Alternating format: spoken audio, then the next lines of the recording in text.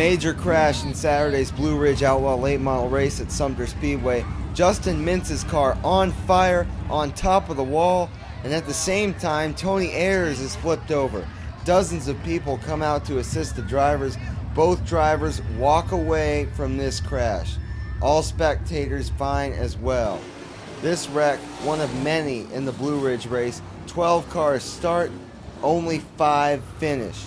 Kerry Gibbons in the 07 starting 6th. He works his way up to the front, and the pride of Manning, Gibbons, wins it. His 3rd win at Sumter. Oh man, that was a long one. I was just hoping to survive, but everything worked out. We were able to hang on, came out with the win.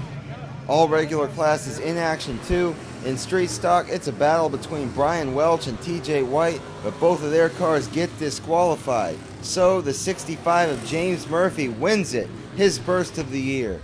In Extreme 4, Michael Bruner dominates again, 2nd straight win, 4th of the year.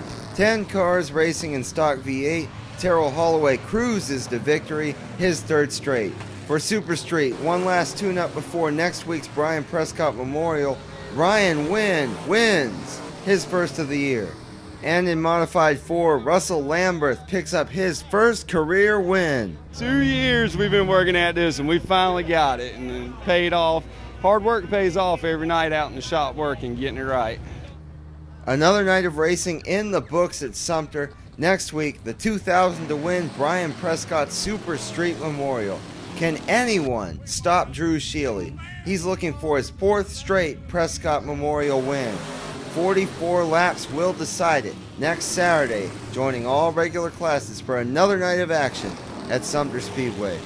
In Sumter, I'm Will Volt.